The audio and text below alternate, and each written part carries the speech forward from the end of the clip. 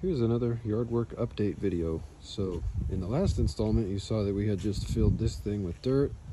So now we've got some canna planted in there. You can actually see some of the bulbs are already popping up out of the ground here and there.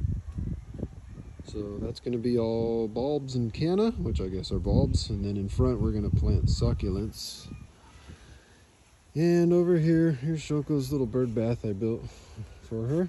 And then she put another one there as a test. Anyway, we got bougainvillea planted there between these guys. There's some hibiscus that are pretty pissed off. They didn't like being transplanted, but they'll be all right.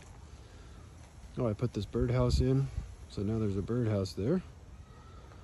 We did this stairway, so the stairway going up to our fence is complete, our gate.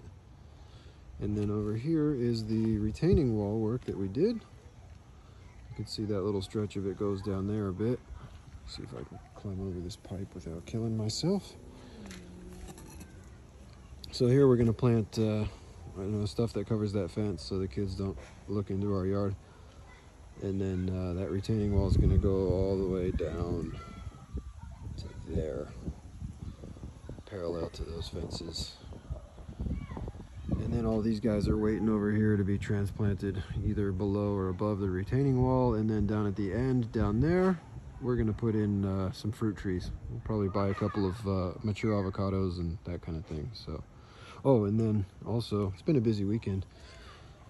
This was all this weekend. I'll take you down here and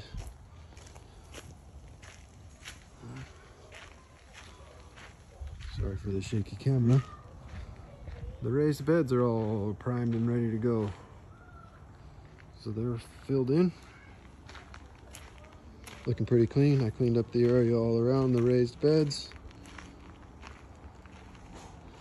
And then I just set up that third compost bin because that one's full now, and that one's full now. And that one just got started today. There's the weekend update. Have a good evening.